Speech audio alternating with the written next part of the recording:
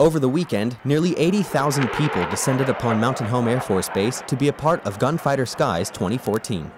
The culmination of months of planning, the first open house and air show to be held at the base since 2011 offered hours of entertainment and education to visitors of all walks of life.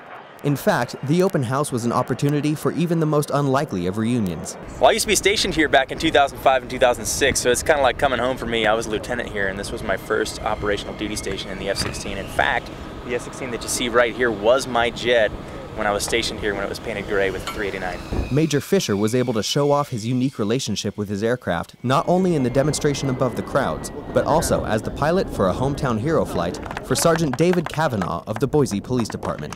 You know, the Hometown Hero flight is a great program where we get to take, just an average citizen from the local area who's done some amazing things in their community and take them out and show our appreciation for them and what they do for their local community by showcasing not only the F-16, but also the amazing things that our 700,000 total force airmen do every single day when they put on a uniform. On Saturday, the base opened its gates to the public, and the masses of visitors made their way to the flight line to see the static displays, booths, and aerial performances.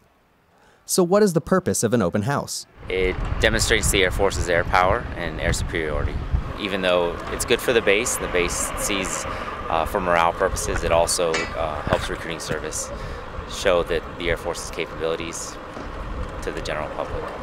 And out of 80,000 people, surely quite a few may now have a new dream. When you grow up, what do you guys want to be? An F-22 Raptor pilot. Same here.